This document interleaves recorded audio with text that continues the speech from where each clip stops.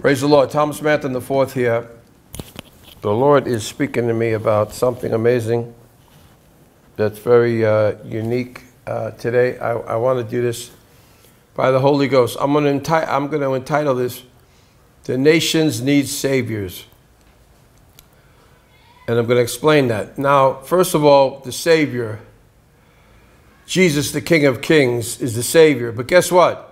If a devil's in power, like Mao was, like Hitler was, like Stalin was, like Idi Amin was, like Fidel Castro was, Jesus was not on the throne then, but he was on the throne at other times. There were men that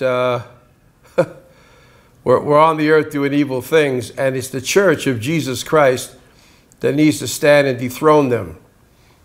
Bonhoeffer, whatever his name was, German guy, Dietrich something, Bonhoeffer, I think it's something name like that.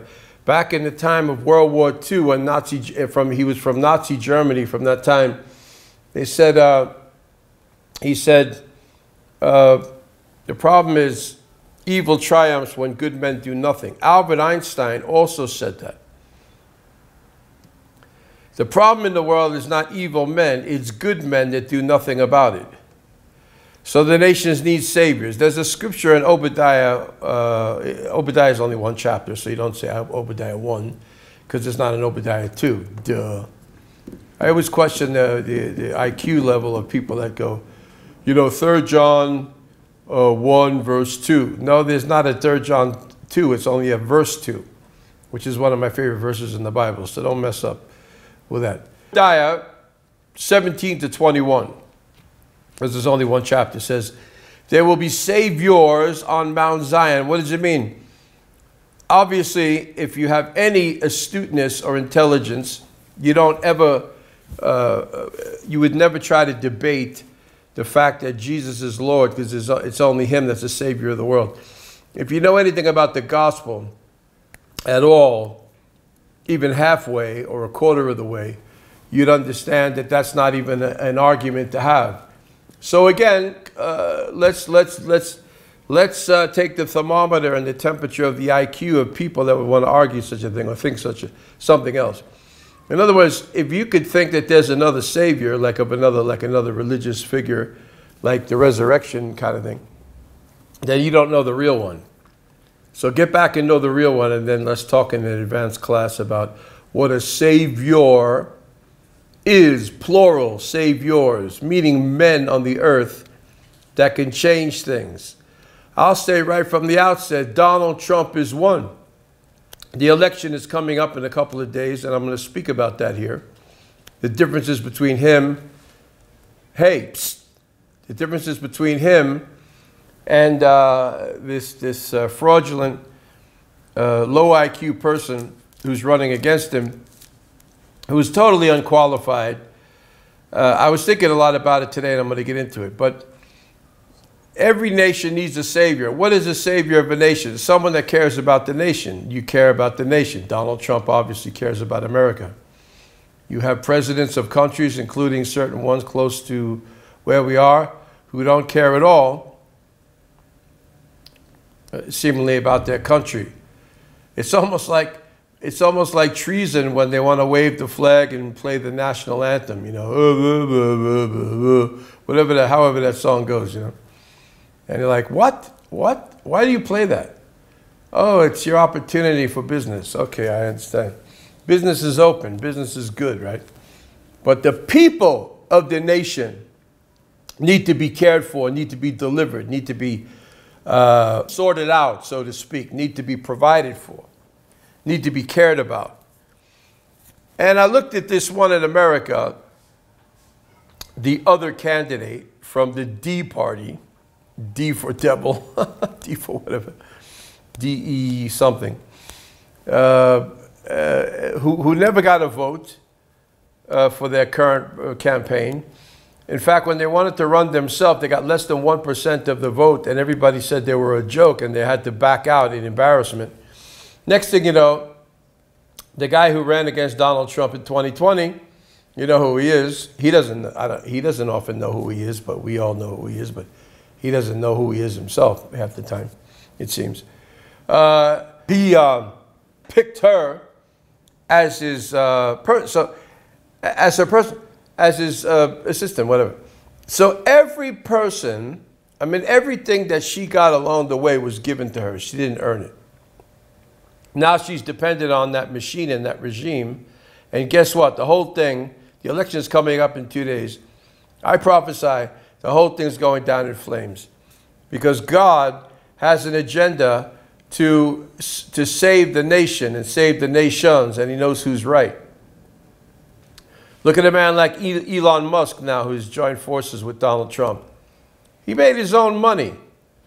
He's a self-made multi-billionaire, trillionaire. I just saw that if this is the case, it seemed like a legitimate story because they explained all the details of it. Seems like it happened, although maybe the world doesn't even know yet, that he bought the Apple company. I don't know. I just saw that. And they said it's a $2 trillion deal. So he'll have that whole mechanism to run his whole empire. But this is the guy that built his own thing. So we say we welcome him into to be a cabinet minister of the new presidential administration of Donald Trump. Praise the Lord. So, not that there isn't a fight, not that they won't try to play games, but it seems like things are going very well to put things in the right way, because God, you know, knows who's who and what's what. You know a scam from a real man, a scam from a real person. So add an S onto the name of one person and you have scam, you know, instead of cam. It's infuriating, you know. Someone that was given everything, earned nothing, has no credibility, can't even put a sentence together, can't speak, can't defend policy, can't ever answer a question. What a joke. And the wars that began, they began lately because of people looked at these guys, these people there, and said, they're a joke. We could just go do what we want. But let me tell you, when the boss comes back into power, it's going to straighten a lot of things out in the world. So I celebrate that right now. I saw a vision, and I don't know the exact number, but I pray it'll go above 300 of the Electoral College. I saw red, the red color, which is the color of the Republican, which is the color of Trump, the red party. I saw the number going above the top. You need 270 Electoral College votes to win. I pray and I hope it will go above 300 for him. But he only needs 270. 270, 271, 272 is enough to win. Depending on the state. State by state, it adds up. Each state has a number of points, a number. And whoever gets the most states and adds up to more than 270 Electoral College votes, state by state, wins the election, regardless of the popular vote. But it seems now that he may also win the popular vote.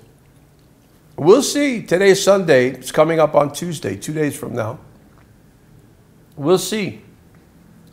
And I've been praying for months, and I've never come out to make an announcement, but I've said that I'm praying because I know the right one that needs to be there. Let me tell you something. In a nation like Kenya, look at the political scene, right? Look at all kinds of things that are going on.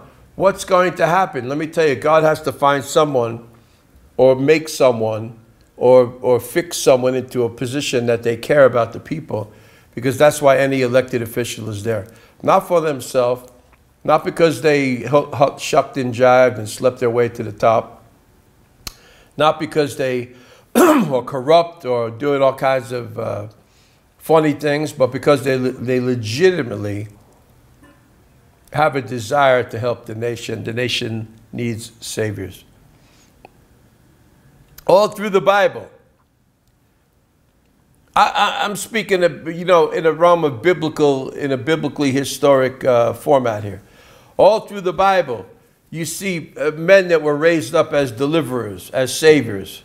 Look at Moses, saved the Israelites, the Hebrews. Look at Job stood up for righteousness in his day. It became a great testimony, even with the double blessing after all he'd gone through. Look at Elijah. Cut up the prophets of Baal and dethroned Jezebel. Oh, yes.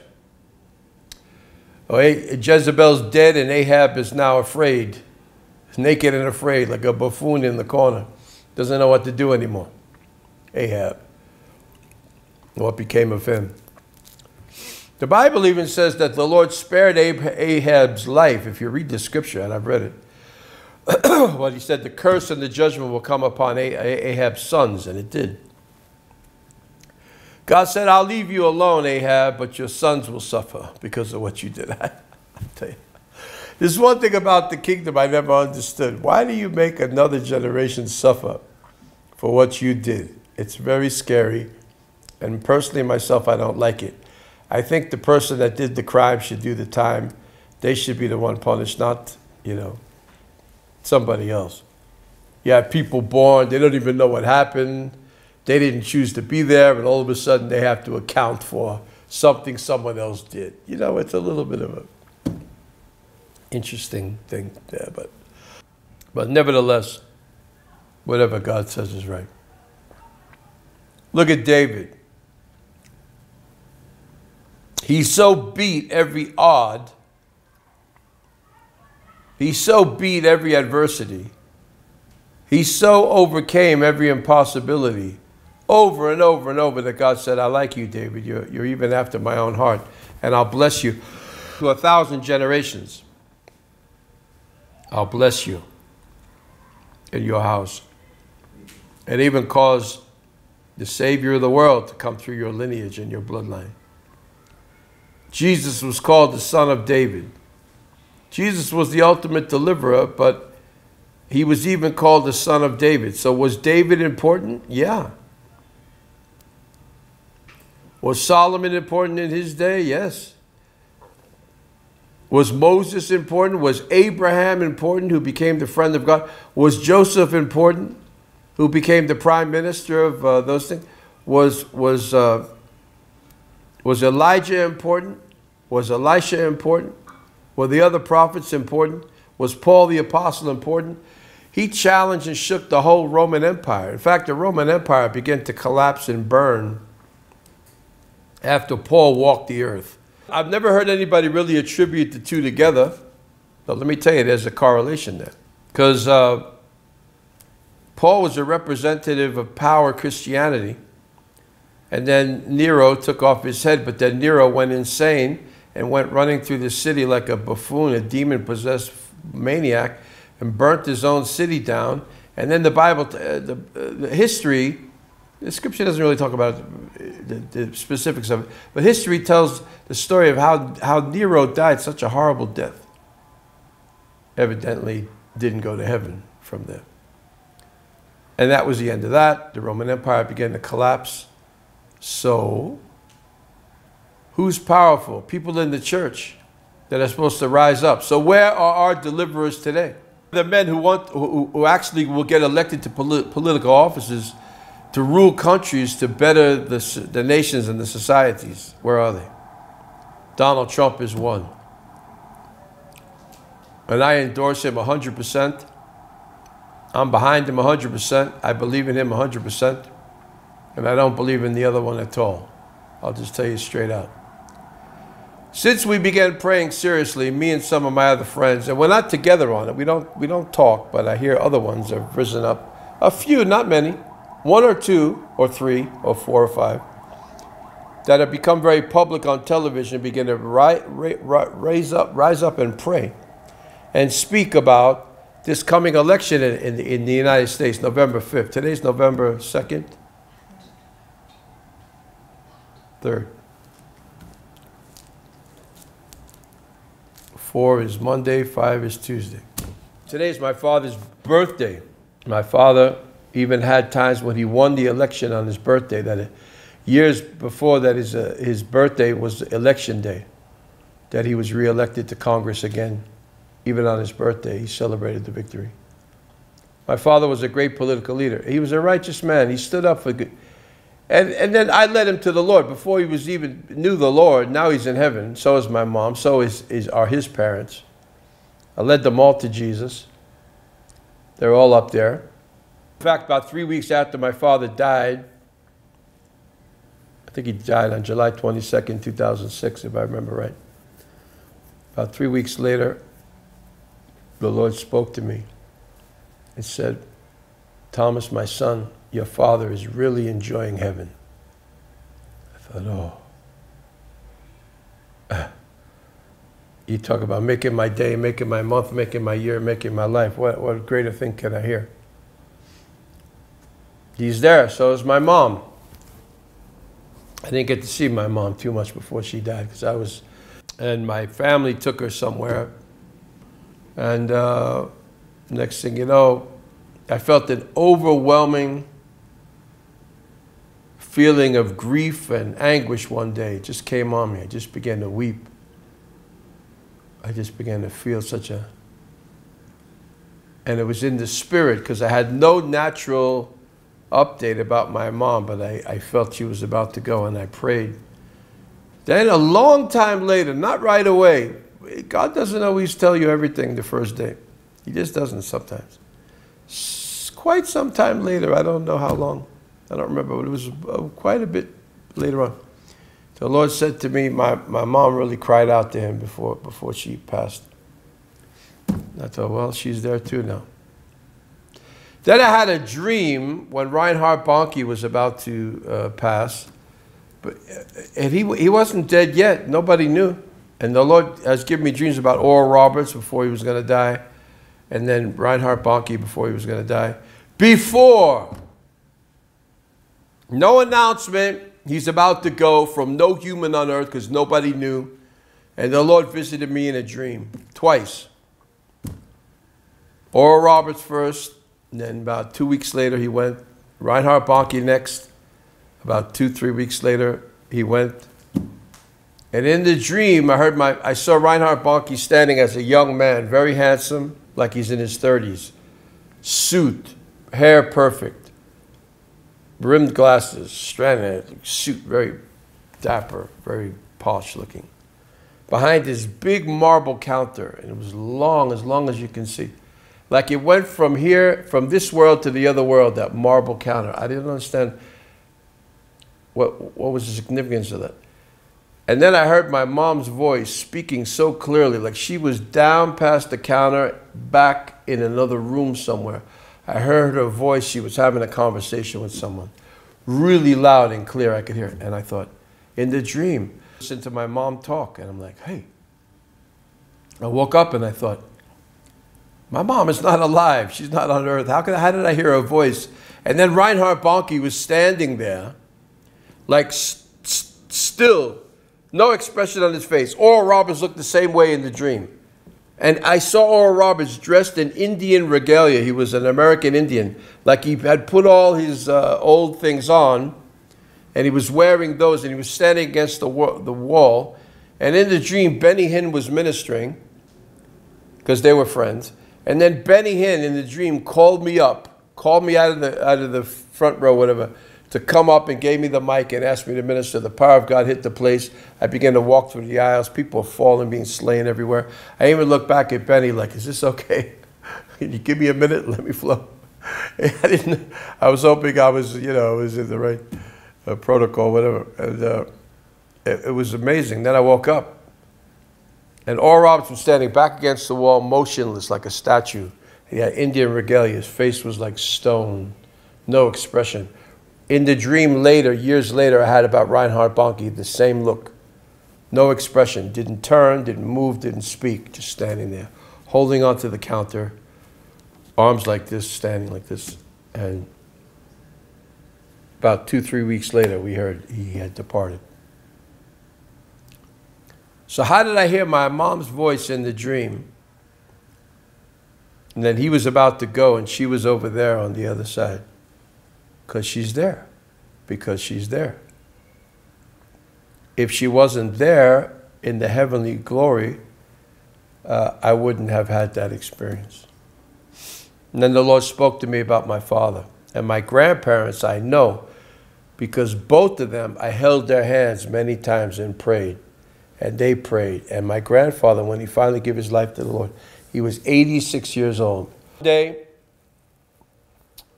he walked into the kitchen in a house in New York. And they lived in another house somewhere. And then my dad moved them to our old apartment. Because we had moved, where did we go? We went somewhere, I can't remember. We got two houses, one in Sunnyside and then one in Astoria, and one to the other. And they were both historic properties, really amazing properties. I don't want to go all into that right now. Very valuable. And so once we moved there, he upgraded my grandparents and brought them from the little place where they were to our 3-bedroom apartment where I had grown up. That was my childhood place, yeah. Well, finally we left there, so they were living there.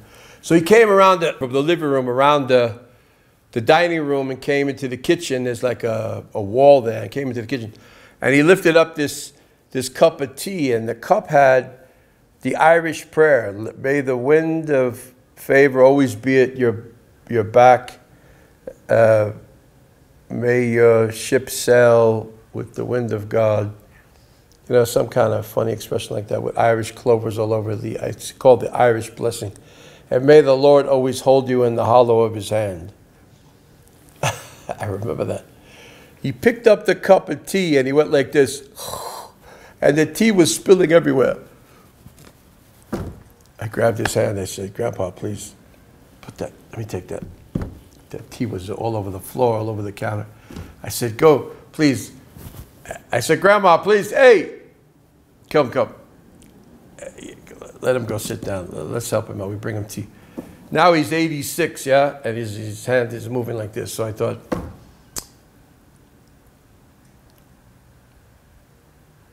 it's twilight. So the Lord spoke to me that day. And he said, now. I had been fasting and praying for them for years. And I had just gotten saved. Let's see, I got saved 3 years later. He went. And then a year after that, the 4th year I'm saved, my grandmother went. And I'd been praying for them for years since I got saved. Always preaching to them. I'd go visit them, tell them the gospel stories and all that. And they'd listen so attentively. They loved listening to all that. I tell my grandfather, I said, you know what? When you go out of here, you're going to be walking on the streets of gold. And you know what he said? That with his Irish brogue, he said, accent, that's the main thing. Yeah, that's the main thing. I said, yeah. So here, his hand is shaking. We had to make another cup of tea for him. And the Lord speaks to me and says, now. I went over to him. I was so nervous. You know, you could pray for 100,000 people out in a crusade or around the world. It's like nothing. But your own family, it's a bit different. You know, I felt very nervous. I had to push myself. I walked up to him. I said, Grandpa, we're going to pray right now. He looked up at me. He looked shocked. You know, he looked puzzled. Like his eyes were blazing, but he looked like, okay, but what do you mean? I said, give me your hand.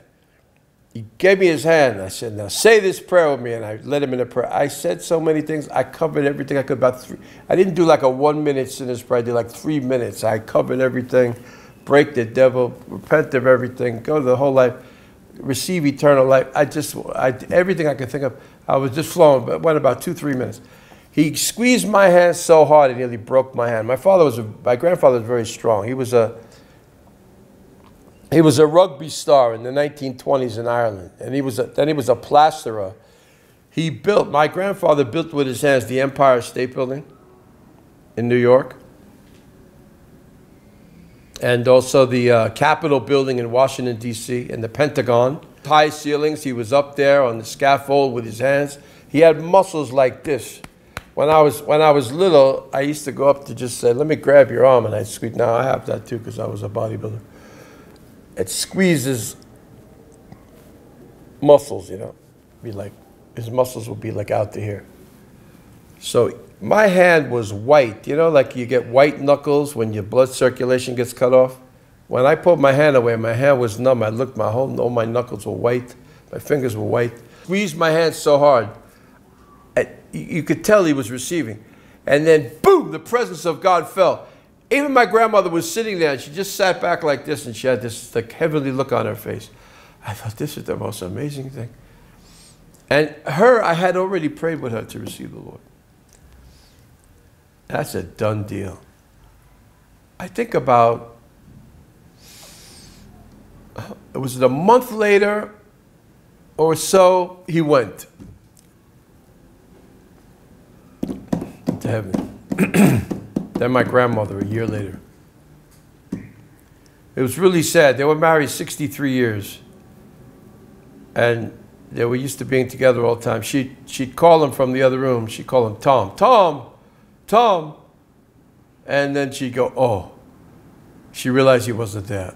That's sad, isn't it? She even kept the obituary of him from the newspaper. She'd cut it out. She'd keep it on the side table by the couch. And she'd go, Tom, Tom, like he's not coming, you know, where are you? I'm calling you, you're not there. Well, you're not coming, where are you? And then she'd look and see the thing and go, oh, I forgot. He's not here. Woo!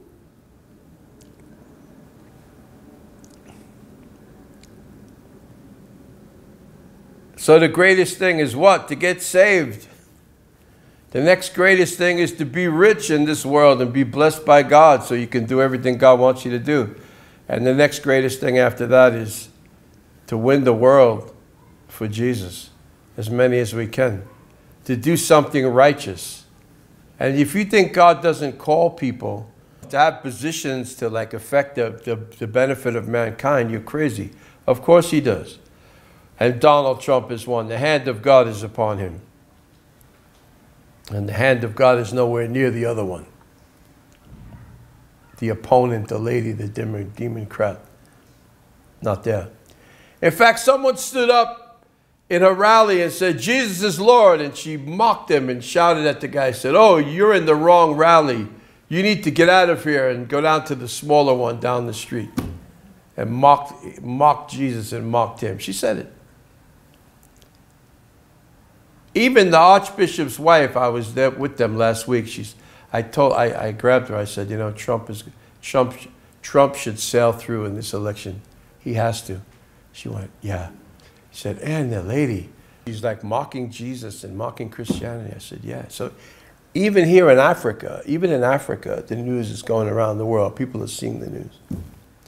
So since we began to pray, I began to pray. God gave me the assignment to pray for Donald Trump. We saw, like about 2 months ago, everything began to spiral down for the opponent. Everything they say is a fraud. Everything they're caught in lies. They can't speak. And then even the existing president, you know who he is? Sleepy Crooked, someone calls it. I'm trying not to say the name so the algorithms won't pick me up on this because I was concerned about, you know, what all that I'm saying here. So,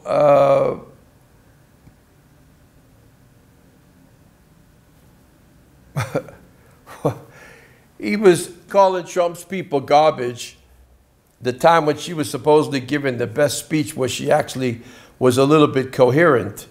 And the media didn't even cover it. It got squashed because it was such a big story of what the guy did, even against her, to shoot himself in the foot, so to speak. It's a joke. It's like anything they try to do, it can't work. Like they said there was a lie that she worked at McDonald's. So Trump, he goes to work at McDonald's. It becomes an internet sensation around the world.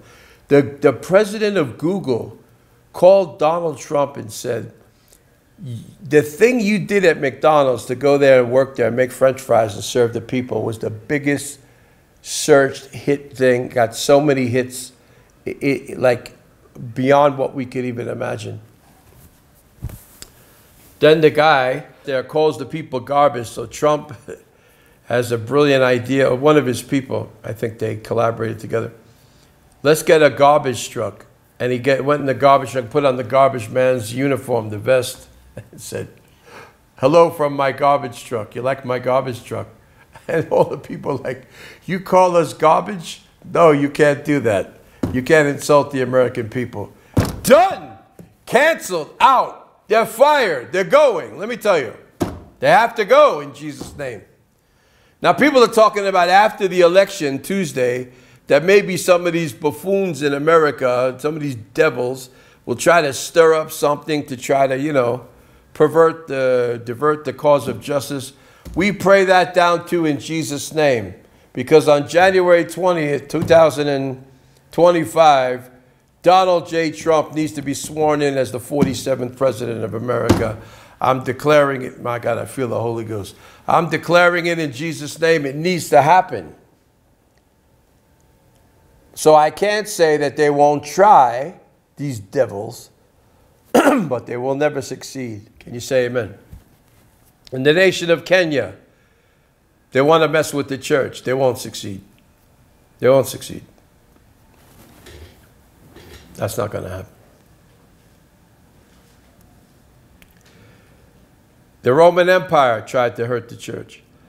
The guy in Russia, what's his name? Nikita Khrushchev, was it that one? One of the presidents of Russia says, he was just a demon-possessed guy.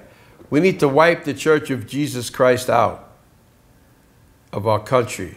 Well, he got wiped out of his country. I think cancer struck him and he died like a fool, but the church is still there. You can't stop the church from doing what God wants.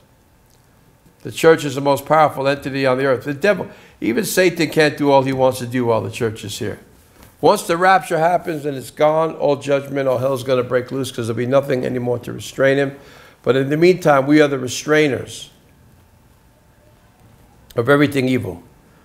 So I prophesy God's going to raise up more good men to be in government.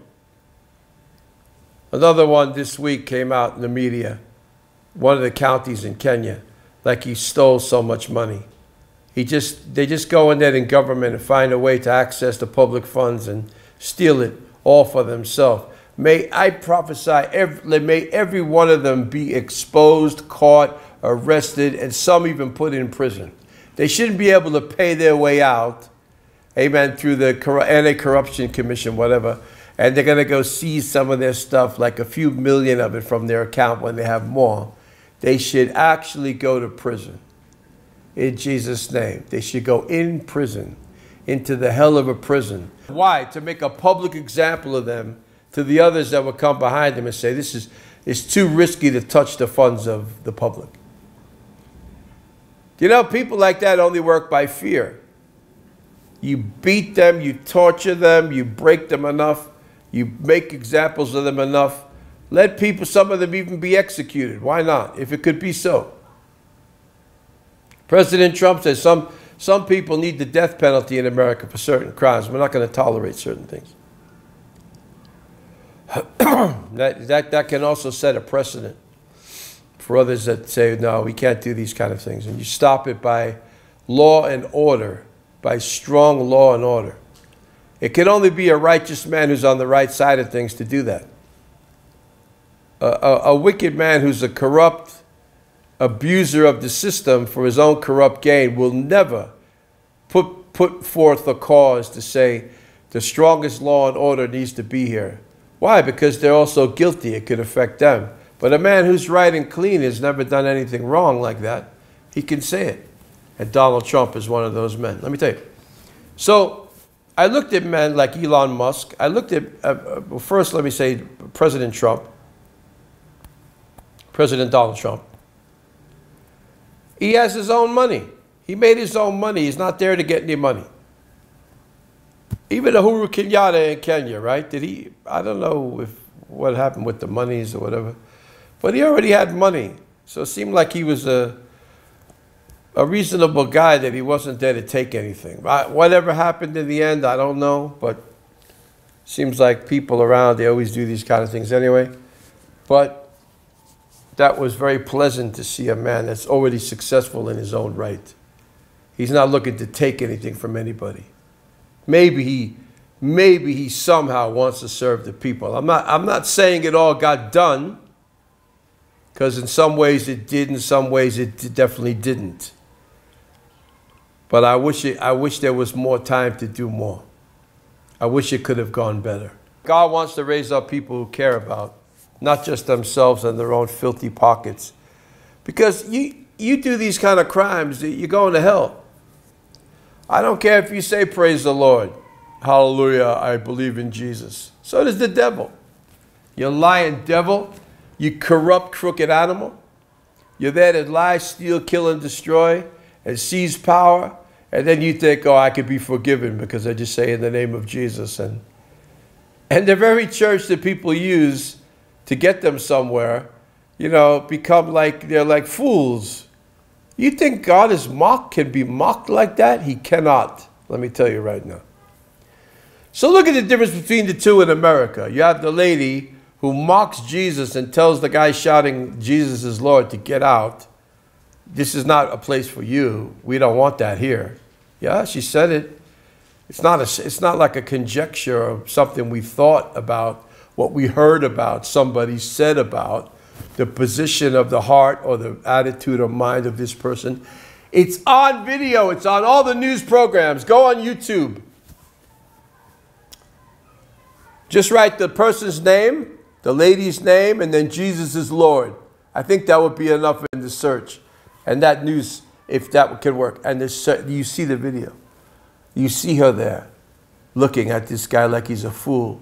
Get out. You don't need to be here. While they're talking about abortion and killing babies in the middle of that, the man didn't stand up and say, you lying devil. He said, Jesus is Lord. That's a nice thing to say. Nothing wrong with that. No law against that.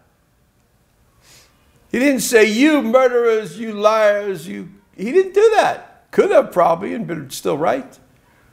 But stood up and said, Jesus is Lord, because those three words can get out quick and loud, and then somebody recorded it. And that thing's gone viral around the world. Here's President Trump. He goes on with pastors, Holy Ghost-filled people. Amen. Sitting there talking about Christianity and the gospel and his upbringing, how his father brought him to Billy Graham's crusades, and how he had a pastor who was a good teacher and all that, how he used to go to Sunday schools on Saturday and learn about the gospel and learn about the Bible. And then he says, I embrace Christianity. I'm going to stand up for it. Amen. Even the amendment that tried to be passed by Lyndon Johnson that said that the church could be taxed in the tax code, he said, we're going to close that loophole. He did it before, he'll do it again. And so many things happened under his watch. You know, I started to say in another broadcast, and I didn't finish the thought, because I realized I didn't finish it. In the first 100 days, I'm going to say it quick right now so I don't get distracted and not finish it. In the first 100 days of Donald Trump's presidency in beginning 2017, January 2017, first 100 days, 3 months and a week, 10 days. So that would be what? January 21, February 21, March 21, April 21, let's say to May 2nd, just in those 3 months and a week and 3 months and 10 days. He did 850 major feats by executive order to change things for the better in America. 850. I have the list. Now, this is so many years ago, I'd have to look back in the archives, but I used to have it in my WhatsApp, and I sent it to a few people. I said, you say this man is this and this and this, the media wants to paint him this and this and this. Look what he did. And people are remembering very well. Let me tell you, he's up with the black people, people of color. He's up with the people of the Latin origin. Up, up, up, up. He's up with every segment of society. But I want to tell you who's voting for the other one. All the demons in the land. There's demons in America. Have you noticed? There's demons in Africa. Have you noticed? People that are demon-possessed, twisted, and messed up, and they believe the hype and lies of the media who try to paint Donald Trump as some evil man. Yeah, and you've all heard it. Even someone told me all through Europe, the left wing, left-leaning media people, they're like, oh, Trump, and they're calling him all kinds of names. Let me tell you something about me. I don't care. I don't care. Even people in my own family in New York were bitten by this bug. I always say, some of them, not all of them. I say, you know, anybody that hates Donald Trump, especially for no good reason, really, there's something wrong with them. The devil got into them somewhere. The devil touched them somewhere. So you have these people that are just insane. They're for all kinds of illicit, satanic things. Of course they're going to hate the man who's righteous and wants to stand up for what's right. So like, we want Kamala. We want Trump. No, that guy. So you have a lot of that. So that's the votes that she's going to get. And they say he's this and he's that and he's that. Hey, he was a billionaire businessman, right? So what's a man supposed to do? Did he have girlfriends or whatever? Who are you to judge, right?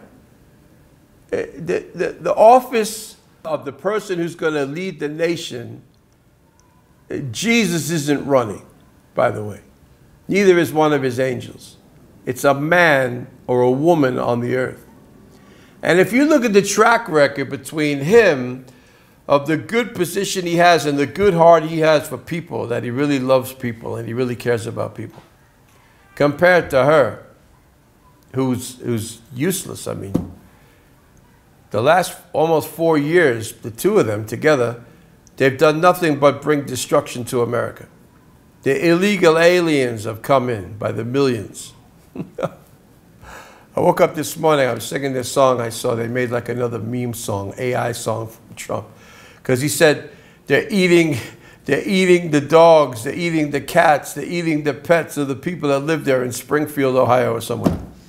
Some of the illegal aliens. It became a... So they made this song. They're eating the dogs, they're eating the cats, they're eating the pets of the people that live there, and they have a cat go meow in the background. And the guy begins to sing a song. People of Springfield, please don't eat my cats.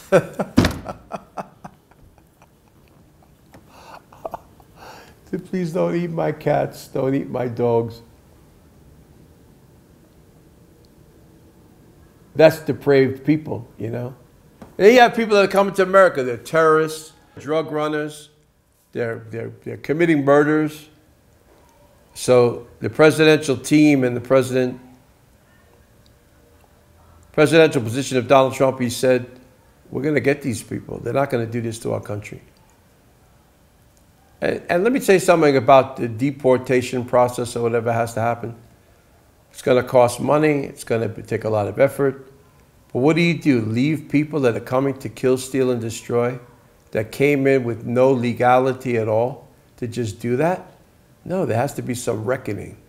We're talking about saving nations. There are policies involved, economically, socially, legally, industry-wise, all of that. Now, Robert F. Kennedy Jr., the nephew of John F. Kennedy, the great president, the son of, he might have been the son of Robert Kennedy, who was John Kennedy's brother, I think. Has a real passion to regulate and look at the food and drug industry and all that. He's going to have a cabinet position for that. And Elon Musk, and he was a Democrat. They were staunch Democrats. He actually came over to Trump's side because of the greatness of Donald Trump. Switch parties and all that. A lot of people are switching parties. You have major venture capitalists, major industrialists, tech giants, different people, people that are meaningful. And look at the other side. They don't have any help. Let me tell you something. If Elon Musk comes your way and says, we want to help develop industries in America, he's a man that's already done it. And we want to also streamline and cut down the waste in the federal government. He knows how to do it. He's already done it. When he bought the Twitter company, he went in and fired almost everybody. and just put it together correctly, and now X is a well-running machine. And also has free speech. They're not playing those dirty games like they used to do. That's saving something. The Elon walking around with his mom and telling testimonies about his dad, how great he was, and his mom, how great she is. Wonderful, wonderful. The other people don't do that. In fact, the opponent of Donald Trump, that person's father was a Marxist professor with anti-American ideologies. And everything they went through and did was destroyed and turned into something worse. They have no qualifications. They have no credibility.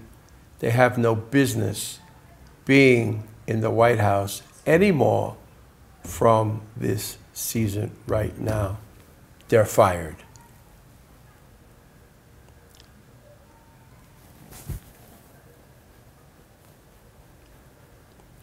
Heaven's position I'm giving you. Now, how it all plays out along the way, we have to keep praying. I don't consider myself an influencer. I'm a prophet. I'll speak what I'm going to say to declare things in the realm of the Spirit, but I'm not leading any movement.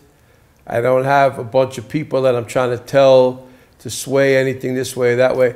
But I just say people obviously do need to get out and vote. They don't need to take for granted that it's just going to go one way or the other. Even because of the rise in the polls and all of that of Donald Trump, people still need to go and exercise their thing to vote. Men, women, everybody needs to go and vote on Tuesday. Tuesday is the limit. Today's Sunday, it's the day after tomorrow. Today's November 3rd, tomorrow's November 4th. The election in America is November 5th, 2024. Everybody needs to go and vote. And again, in the natural, I don't know what I can do about all that, but in the spirit, I can speak it again right now. Father, release your fire and power across everybody, that they feel convicted, that they'll feel so passionate, that they'll even cancel their schedules. They'll take the whole day. They won't care what else they have to do that day. There was one lady that says, oh, she had an appointment, dinner reservation with her daughter, and she couldn't wait anymore to do the early voting thing. So she said she's going to leave and come back on Tuesday. They should have canceled the dinner. She should have stayed there until it was done. Said, we can have dinner tomorrow. Yeah.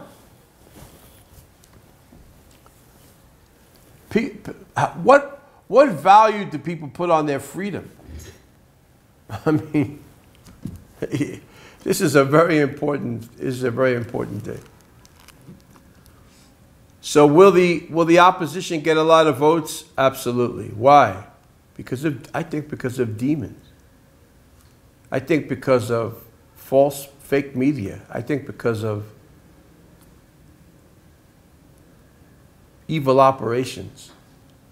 Because when you look at one, you stand up one based on their energy level, power, richness, intelligence, IQ, availability, ability and skill, and all of that versus the other one. There's no contest.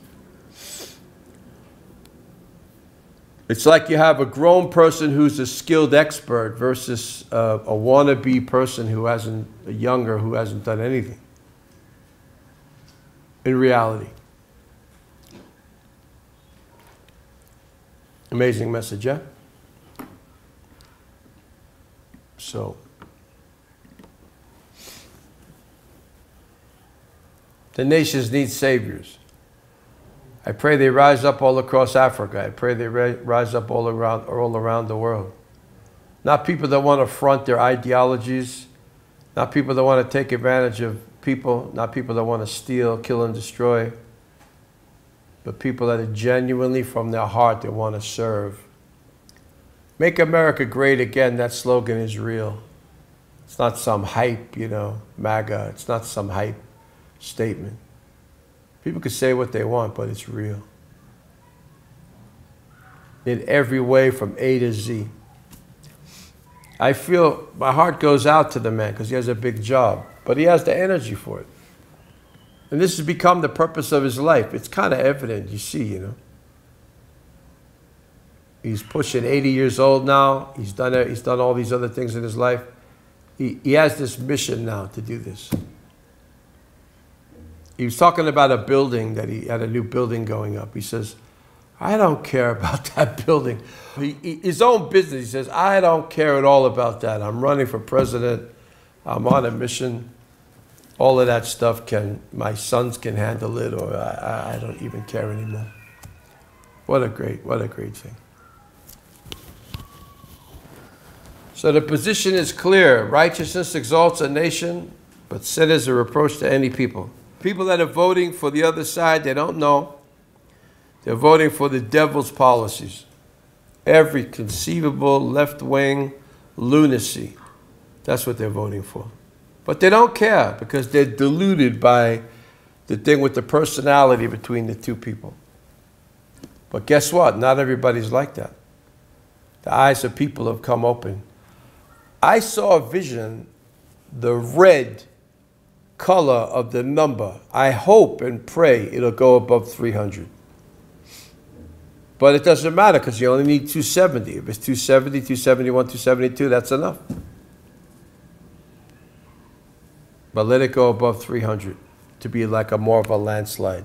All of the swing states, Pennsylvania, Wisconsin, Michigan, Nevada,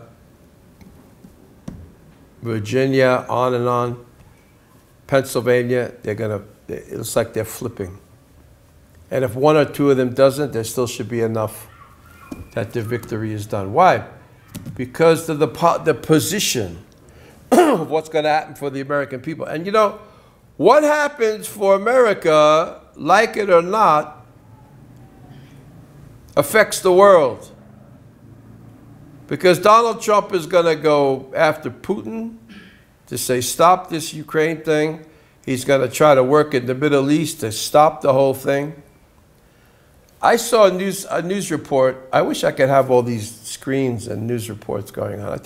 I almost felt this morning like I'd start to do something like that. Lord, let it happen. I think I would have fun doing it. Quote some different things. Talk about some real issues going on. We could have a television program like that. So be it in Jesus' name. So be it in Jesus' mighty name. So I saw where even in the Middle East, some things are starting to get to a head. Ceasefire. They want to agree to ceasefire. I saw, I'm not saying it's, anyway, subject to confirmation, but I saw a couple of news reports like that last night.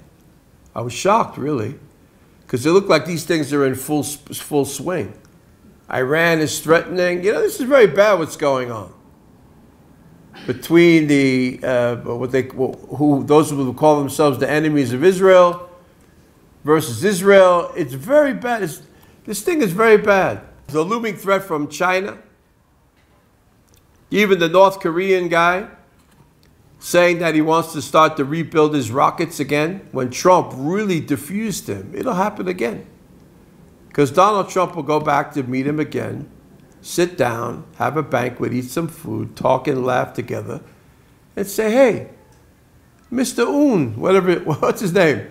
Un something. Mr. Un, hey, calm down. And the guy will go, oh, you know, I like you, Donald. That's what happened last time.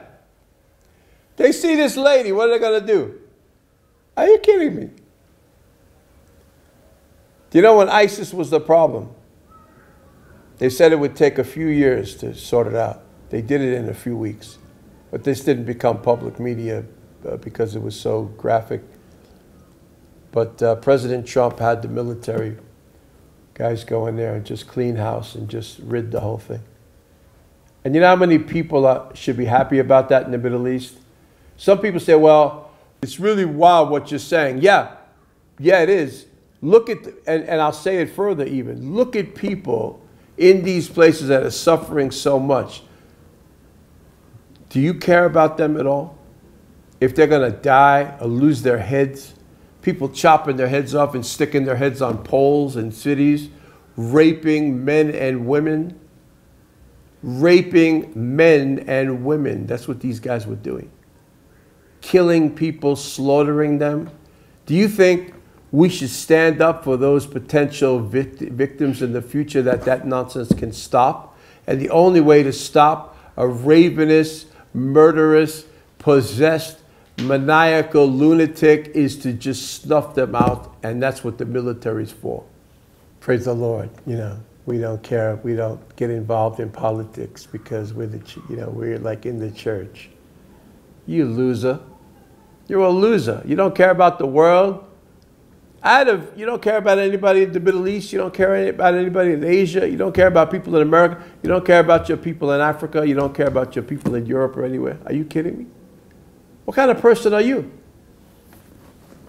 What kind of person are you really to think like that? Should the church be involved in things going on in the world? 1,000,000,000%. We're supposed to be the ones that stop it or put it on for the purpose of the advancing of the kingdom. What's good is good for the people. I had a vision, a prophetic dream actually, another prophetic dream. And I had a prophetic dream about a few weeks ago. And in the dream, at the end of the dream, the Lord spoke audibly the name of my church. It's a new name. I wasn't expecting that. It was shocking to the core of my being. I won't announce it. We're just going to put it together, put it on, and it's going to be launched. And the most amazing name. And I thought it through, and I thought, God, you are beyond brilliant. I don't even know if I would have thought of that. the name that he gave me. Because I had a name based off of a name that God gave me before of our ministry, a sub-derivative of that.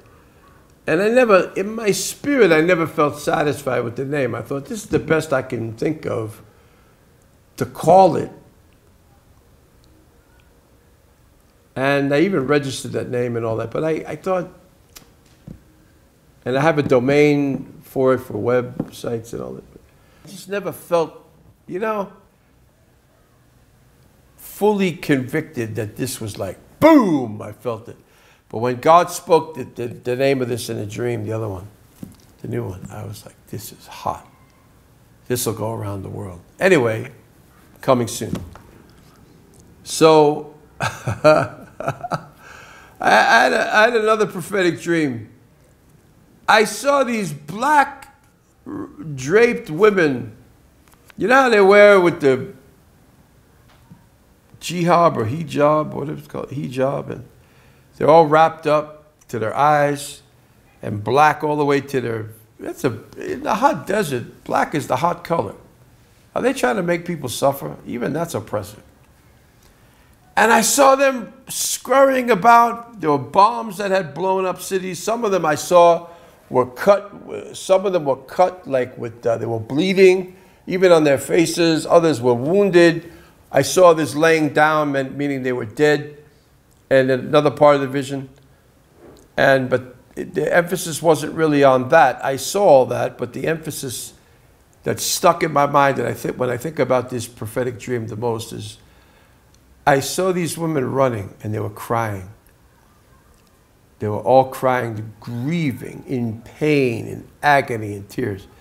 And all of a sudden I saw this heart with light on it. Kind of like that old painting of Jesus from maybe the Catholic Church did it. Whatever. He had his heart like this with the crown of thorns wrapped around the heart, like a vine with thorns on it wrapped around the heart, like this. Very handsome face, beautiful hair, big green eyes, the Savior with the crown. And the heart, they call it the bleeding heart, right? I saw that kind of thing. And I saw it come from the spirit world, from the heaven, and come and touch these women. And I didn't really see many men in the vision. I don't know why. They were there, but the emphasis was on the women more. I don't know why. And I saw people wearing these black head-to-toe things, and it just came and touched them like this, right on the chest, on the left side where their heart is, and like go into them and be upon them. And all of a sudden, their face of anguish, some had the cover up to here, some didn't. I can see their cheeks and their lips and their facial expressions. Some were cut like from the shrapnel of bombs. One was gashed here and there was blood coming. A few of them. And I could just see quick succession, all these different people. And there were some men there, but then these women really stood out. And boom, the heart hit. And some were even seeing it moving in the air. And they were running and leaping to grab it with their hand. In the spirit now. This is a spiritual significant vision. A spiritual symbolic thing. And then the minute they could touch it or it would touch them, their whole countenance changed. Shoo! And light came in their eyes and their face lit up with joy. And they began to just dance and like lift their hands. And I thought, my God, what am I seeing? And can I tell you, this was in Iraq and Syria. In the nations of Iraq, especially Iraq. I was very convinced I was in Iraq in the spirit. I was there in the spirit. I was there physically in the spirit. In the dream. And I thought, does anyone care about those people? I do. God does. Jesus does. Do the military policies of from the President of the United States mean anything for those people? You better believe it. Oh, yeah. I saw them getting free like that. Meaning what? Liberation is coming, I guess militarily. Yeah, that's part of it. And it happened under Donald Trump. He did it in his regime. He did it under his presidency. And all these last few years, under the lost one in the White House and his inefficient assistant, have you seen any talk about these people again? Have you heard even the name ISIS? Have you heard it? No. No. Why? Because all of them have been decimated. They're dead. They're gone. Their leaders are gone. Donald Trump spoke about a few of them. And Iran, he dealt with them before. He'll deal with them again. And I saw myself in the spirit standing in Baghdad. I pray it can happen because I had a guy that had connections with the American military. I talked about him before. He was a very famous bodybuilder named Dennis Tinerino. Tinerino. Tinerino. He was Mr. Olympia, Mr. Olympia, Mr. Universe, I think, a few times. Arnold Schwarzenegger beat him out on the number of times. And then I just saw where Arnold Schwarzenegger went with the woman in America. He's a very mixed up character. I really respected him for his success in business and life, his bodybuilding, his political thing, no, not at all. But his acting career, his ability to pull himself up when everybody said he couldn't make it to become anything. And he did. Kudos to him for that, but this political, some of these guys in Hollywood, they're political. It's nonsense. So the second guy to him in success in the bodybuilding championship world was Dennis Tinerino. I spoke to him on the phone. He had gotten saved and became a great prophet. He prophesied to me on the phone. At that time, I didn't have a recorder that I could have recorded what he said. And I was trying to get back to him again to let him repeat what he said, but of course he didn't really do it. And then he said, he had a strong Brooklyn accent, New York accent. Hey, Tom, you know, I have this connection with the military, and we can, you want to go to Baghdad? I can arrange it. We can go there. But the American military will protect us. We can go and do a meeting there and prophesy. You want to do that? Because I had said that to him, I want to do it. That was his answer. And you know what's really sad? I was busy traveling in the world, and he was doing whatever he was doing. He got cancer and died. He's dead. He died at 60 years old, a few years ago. We could have went to Baghdad. I saw myself with television cameras, kind of like I say it in a joking way, maybe like the two witnesses in the Bible. Except the dragon's not going to come and knock us out, and we have to be raised again from the floor. I skipped that part. But to go there and to prophesy over the Middle East, let it still happen, Lord, in Jesus' name. Raise up people. If the other people won the election, I would never trust them to help me with anything. Some governments you can't, because the people there are corrupt. They're devils. They're for the devil. They're not for God. They're not even for the gospel. You know the guy there, the Lulu man? Lulu is a good word. I think it means a sharp person in reality. So, meaning like, let me rephrase that. Let me not use Lulu. There's a great singer lady named Lulu, and Lulu is kind of a good, I looked it up in the dictionary. It has a good meaning. Cuckoo. Maybe. He said, the psalmist said, and let's look at the book of Palms. So they made a meme and put a turban on his head like he's like a new age guy, you know? And they made some music, woo, with some stars flying in there like the palms. Let's read the palms, you know? That's his version of. But Donald Trump is for real Christianity. Anyway, moving along. So, and he had a worship service in the Rose Garden. Stephen Curtis Chapman came to sing. And he sang How Great Thou Art. And the presence of God fell, and the White House staff had their hands up like this, worshiping God. Let me tell you, that has never happened in America. It didn't happen under Bush.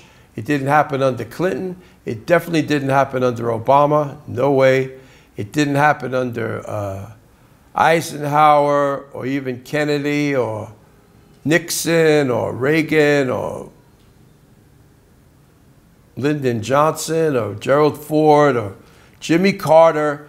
Nobody, no president in the last couple of centuries, maybe from the very early founding fathers, they had some meetings where the glory came. In fact, St. Paul's Cathedral in New York, across from City Hall on Broadway down there, there's a church called St. Paul's Cathedral, and they have a mural on the wall inside this big old cathedral, and the title of the painting is called The Glory, and George Washington is standing there and some others, the founding fathers.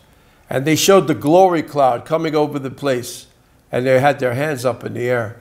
Yeah, they had some, those guys had some visitations of God. There was a revival in 1857 on Fulton Street, the Fulton Street Fish Market in New York. 10,000 people at a time came out from their work at lunchtime to pray, fervent prayers in the Holy Ghost. And that was the time of Charles Finney. Charles G. Finney was moving through the northeastern states of America, bringing revival. And countless people were getting saved. They called that they call it the second wave or the second revival. There was some name for it. Back in the middle of the 1800s, there was some move of God back then. Check your history. But these days, and the Lord's saying, now, can I do it again? Yeah. Can you imagine the founding fathers of America standing with their hands up, and they actually, the painter painted a white cloud coming over the whole place.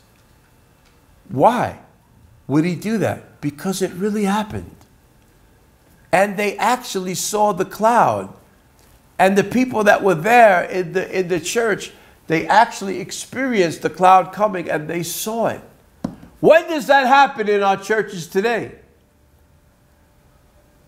Especially in a city like Nairobi. Oh, God. Where?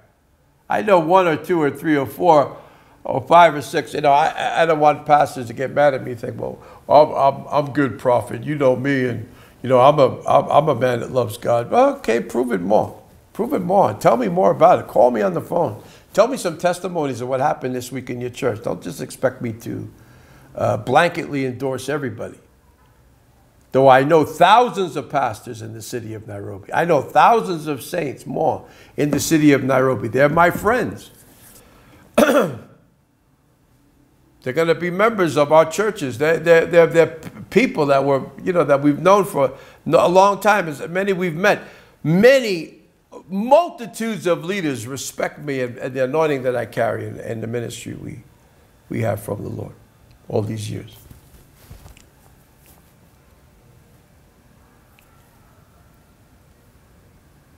But when does that happen on a Sunday? The cloud came so thick, instead of singing for 2 hours, cultural songs in Swahili or whatever, why don't you sing in the Holy Ghost? I went to one church, prophesied there, it was powerful. And it took a long time, but at the very end, before the preacher came on, the host pastor there, the presence of God began to move through the worship team a bit. A bit. I've been to some, and I made a note of that. I thought these guys are switched on. They're really serious about what they're doing. It wasn't heavy. It was a bit, but it was the bit that was there was tangible, and you could measure it. But I've gone to some churches, big name churches, no presence. I could name them, and I could say details about them, but I shouldn't do that maybe, so I won't. But well, whatever, I shouldn't. Just to be whatever. Let me leave that to itself. But I've been to some places where the presence of God is not even there. There's no anointing. There was no anointing. Zero. So what did they operate on? Program, organization, hype, emotions, shouting. I went to one church. I got so annoyed when I walked in. I told them all to stop. Of course, I'll never go back there. By the way, that was last Sunday. Last Sunday morning, the first one I went to. What a horror story. And the assistant pastor, they were still trying to sing. They've been singing for like how long? And they're still singing. I thought, and this is my thought. I'm talking about God raising saviors, raising powerful people to save nations, but also to work inside the church. Let me add that.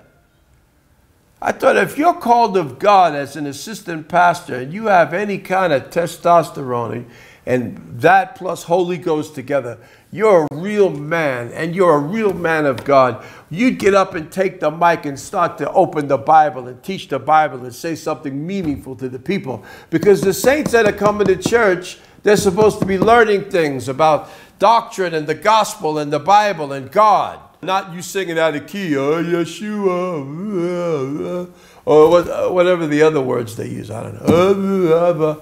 I walked in. I was furious.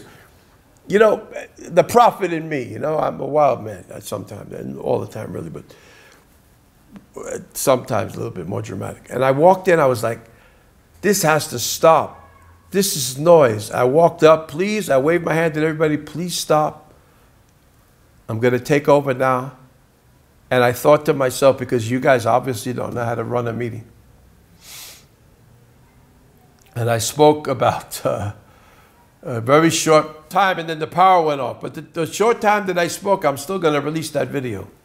This week I'm going to release that because it's short. It's like a clip instead of a whole message because the electricity went off and nobody could hear anything anymore. So I lifted my hands up and said, I tried, I came, I'm leaving.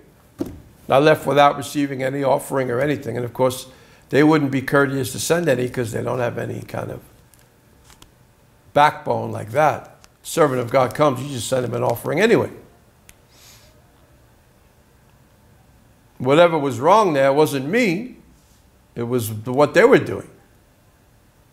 So, glory to God. I spoke for the few minutes that I did. We're going to release the video. It'll bless a lot of people. But some of these churches, they just stand up wasting time like that. No, you're supposed to be teaching this book. Now, I found a private, I think it's a private message, not for me to teach on today, but from a certain portion of the Bible, just a lovely story here. And I won't do it now because I think it's a separate message and God is speaking to me through it personally. So the Bible is also to bless us personally, not just to teach or to talk about. But you know, I could hear from God just by reading this right here, and I did. In fact, it's so strong personally to me that I'm not going to share it now on the air. I'm not going to do it. Let me just leave it there. So you know me, I quote a lot of scriptures when I'm preaching, every time I'm teaching. But today I'm speaking and testifying from heaven's perspective about what's happening in our day in the world. It's very meaningful. We can add scriptures in line of this a lot to it also. So do we really care about what God cares about? When I see a person who's in any way anointed, I marvel at them. Because I know it costs them a lot to carry that grace. It costs me a lot to carry the glory. It'll cost anybody a lot to carry the glory. It's not a joke. It's very costly for a person to do something great to even save nations. But you know,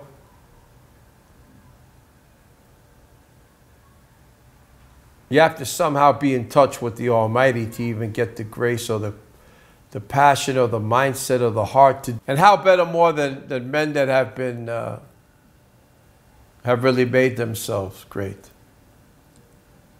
by their effort and their work, instead of others who just get everything handed to them and they mess everything up that's given to them.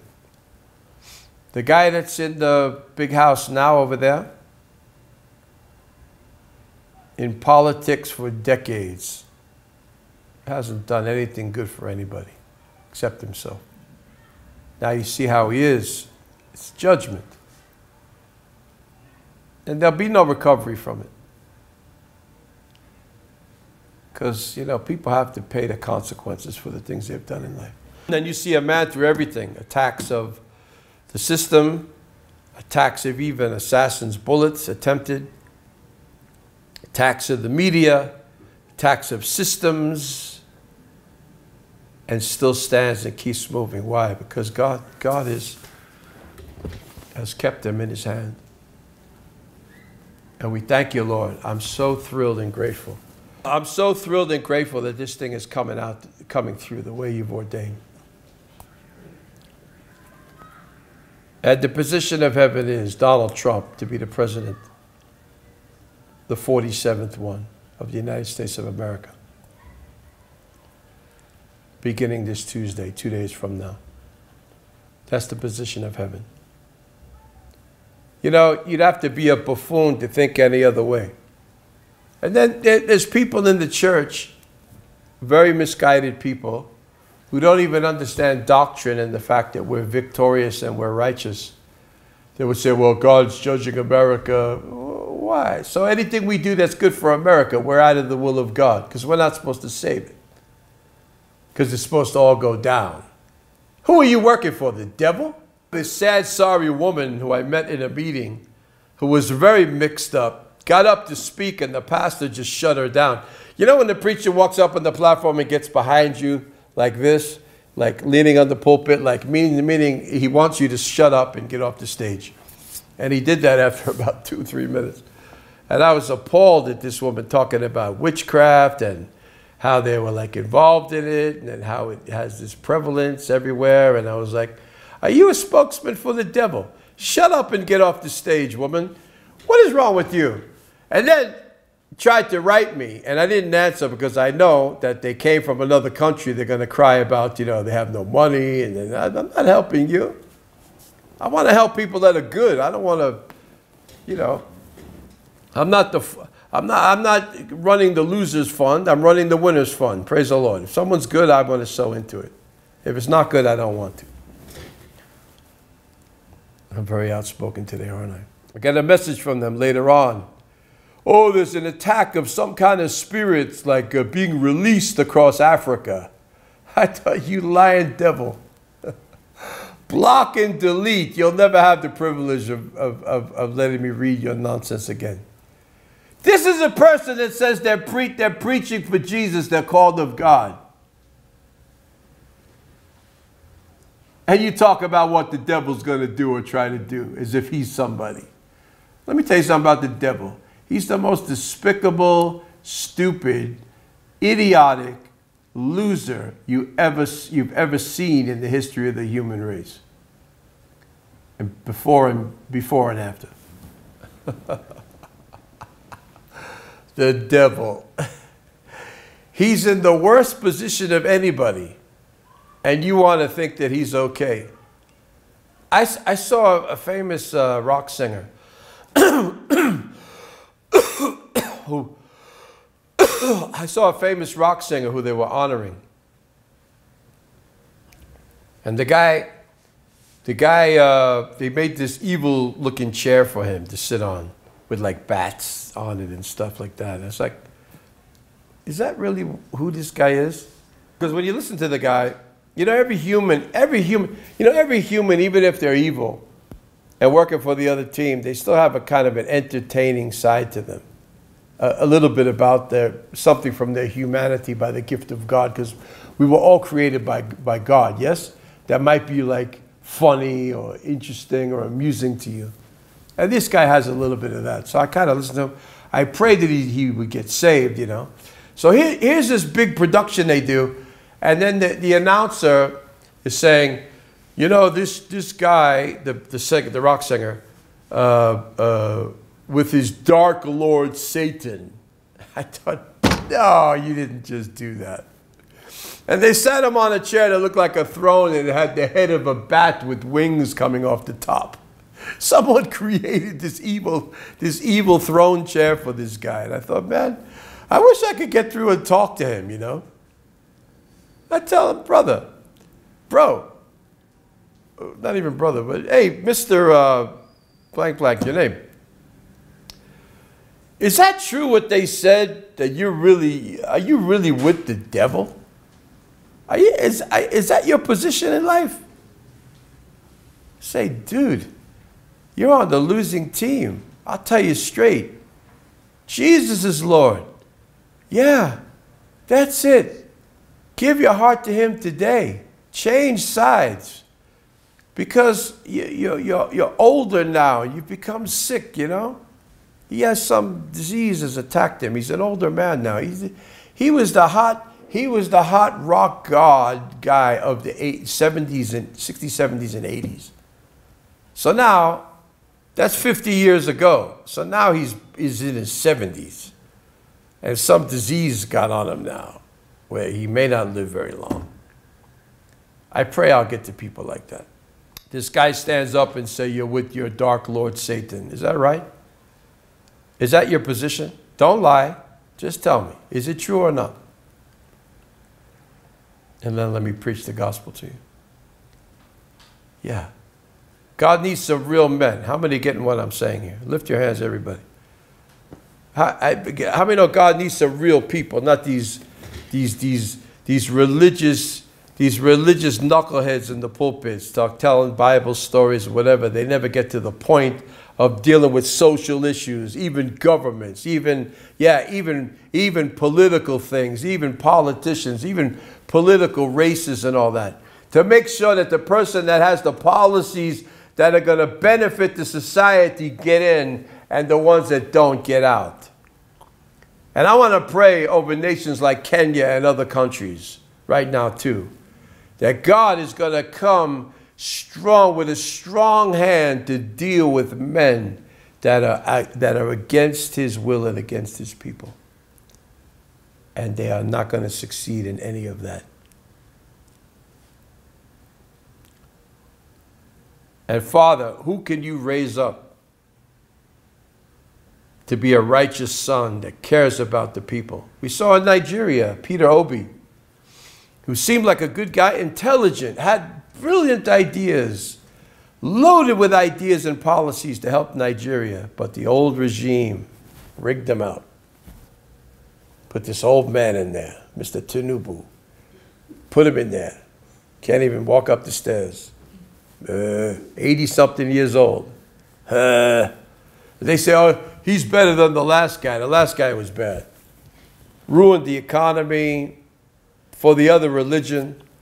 They said they can't even deal with the terrorism issue because they're all on the same team, you know.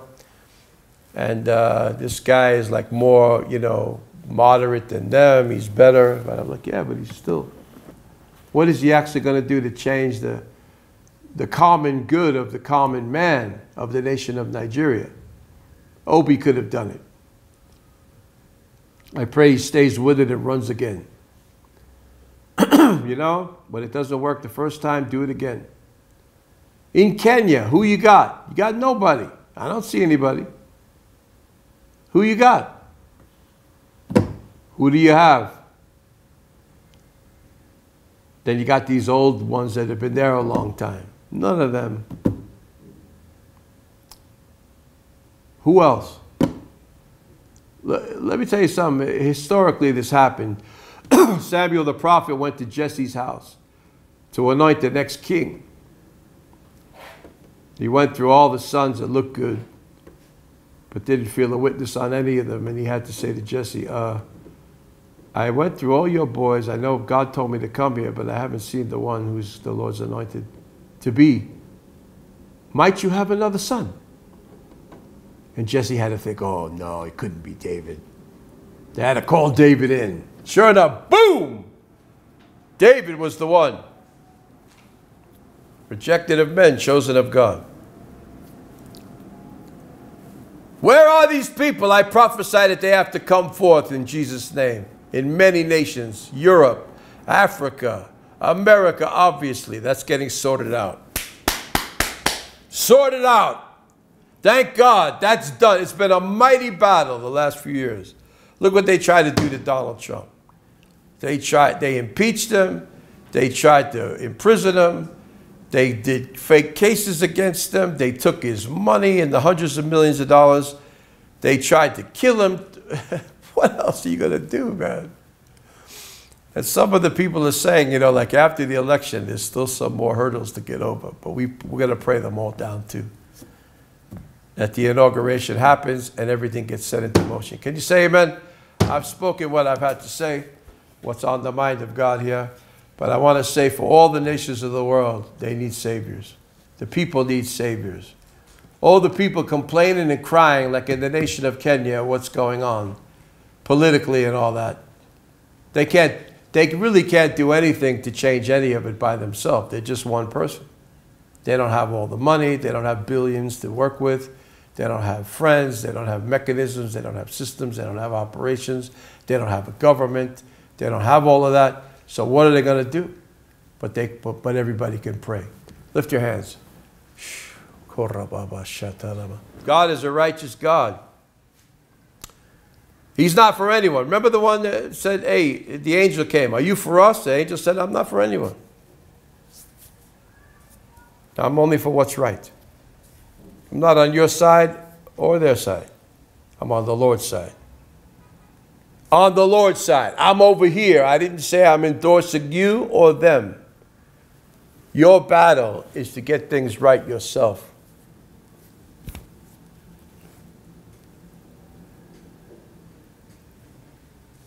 That's how God is. He's no respecter of persons. If you do things right, He'll love you. He'll help you. If you don't want to do things right, He'll leave you alone.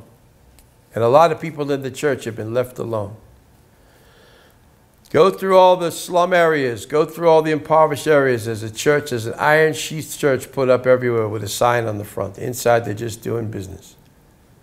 Just some guy going in there trying to shuck and jive people for money. The rent is cheap for the land because it's in a horrible place.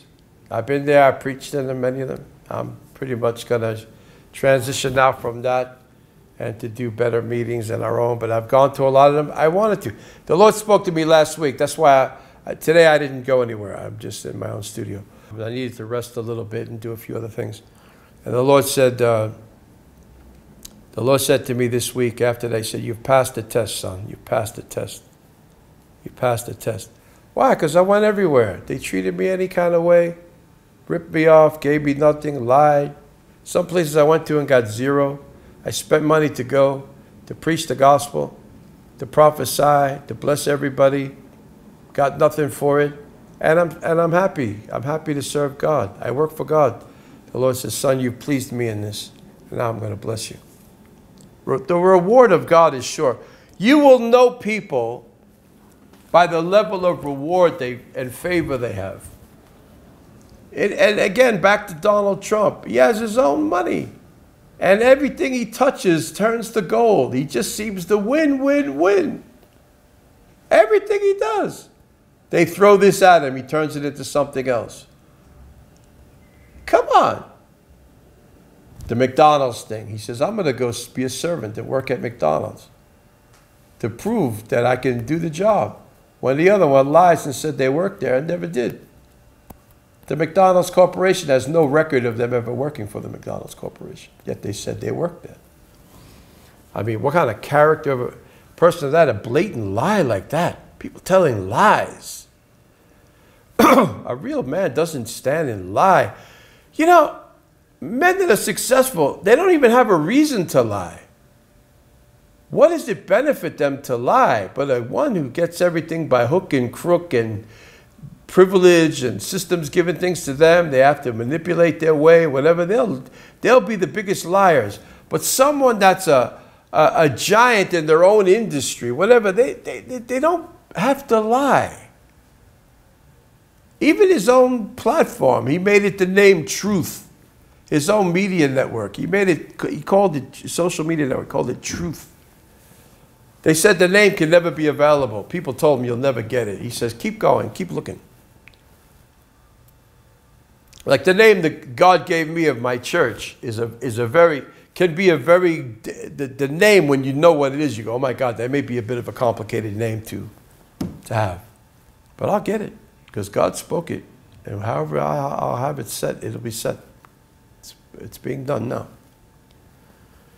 He said, "Oh, you'll never get the name Truth as a domain name on the internet. How could you get it?"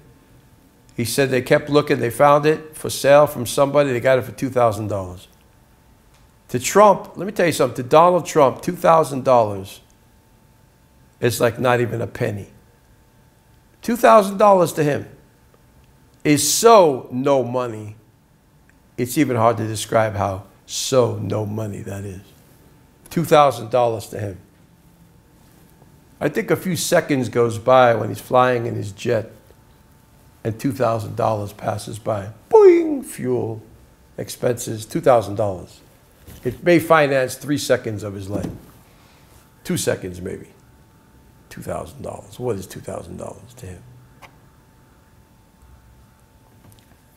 $2,000 to a lot of people is a lot of money. That's 260,000 shillings in Kenya. 260,000 shillings. That's a lot of money to a lot of people. But to him, or to a person that's successful, really walking in high things, that's really no money. It's really no money. So I'll say this too. If you really appreciate an outspoken prophet who could speak all these things and really tell the truth about some things, I want you to partner with me in this ministry. I want you to sow a seed right now. The information will be on the screen. Those watching on Facebook, it'll be on the top. Look at any of my posts, anyone. Just go up, the next one, or the one below. From this live, any post you see, my PayPal is there, my M-Pesa is there, my phone number is there. You want to use Western Union, you can do it. If you want banking details to send a wire transfer, contact me. Send me a direct message. It's very easy to do that. I make sure that our information is always out there. I don't want it to be a mystery for people to find out. I want to make it easy for you. Partner with this grace and sow a seed today. I want everybody to do that. Sow a seed today. Sow a seed right now on PayPal if you're somewhere in the world. On M-Pesa if you're in Kenya, or Sendwave if you know how to use the system that goes to M-Pesa. Western Union even has a mobile wallet right now. You can send it direct to the M-Pesa system. You kind of have to know how to do that. But PayPal is great for people internationally, and M-Pesa is great for people in the Kenyan sphere of things. I had a partner the other day. We talked on the phone. They wanted to meet me, and they gave me a nice envelope. A good one, thick with cash.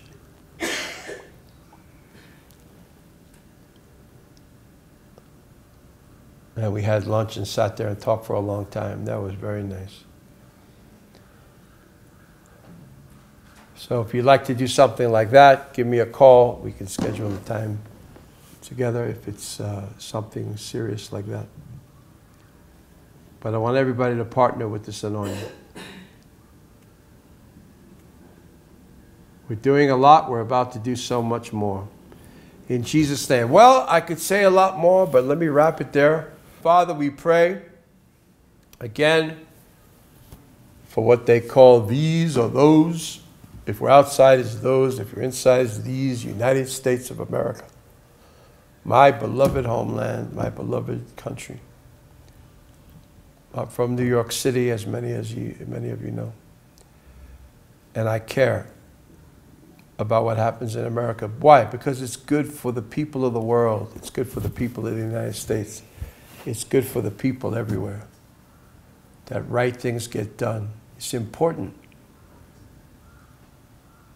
And in nations like Kenya, other countries in Africa, whatever, the people need to rise up politically to make sure that righteous men are in power, because it just changes the course of things for the better for people.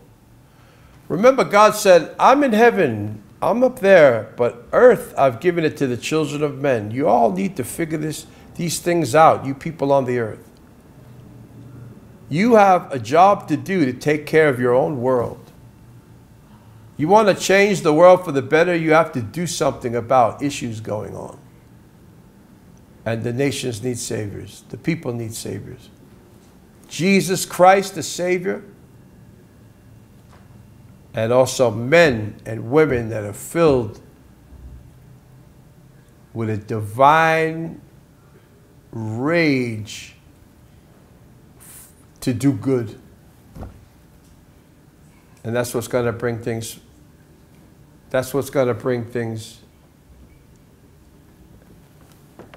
into the right positions in Jesus' name.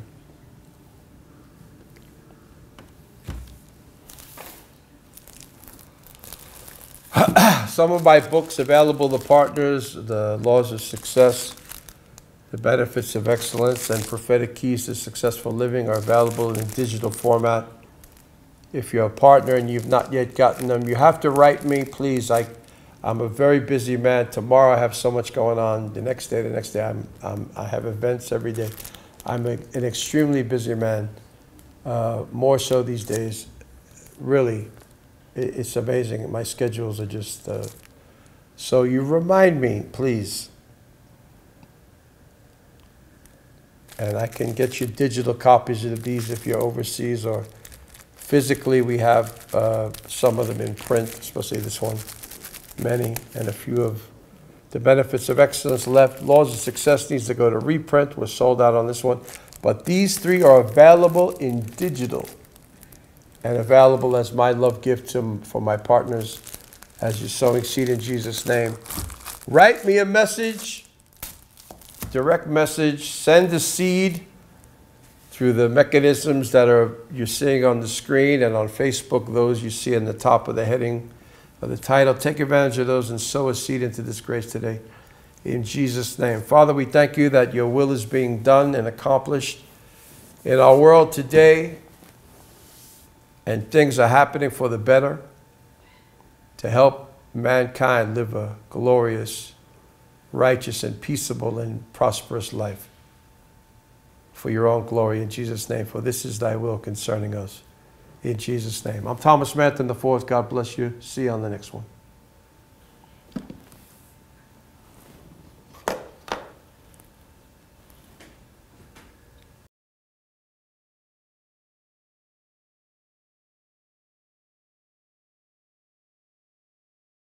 Dear brethren, in Psalms 119:105, the Bible says, "Your word is a lamp to my feet and a light to my path." Truly, God has sent Prophet Dr. Thomas Manton IV to proclaim and declare his word of abundance and prosperity prophetically unto the nations. Thus, brothers and sisters in Christ, I urge you, just as the Bible says in Matthew 10:41, whoever welcomes a prophet as a prophet will receive a prophet reward. Let us welcome and embrace the prophet of God by supporting his ministry. You can sow a seed, you can send your love offering, you can support or partner in the ministry program using the details displayed on your screen. For when the prophet of God decrees a blessing upon you, indeed, you shall be blessed.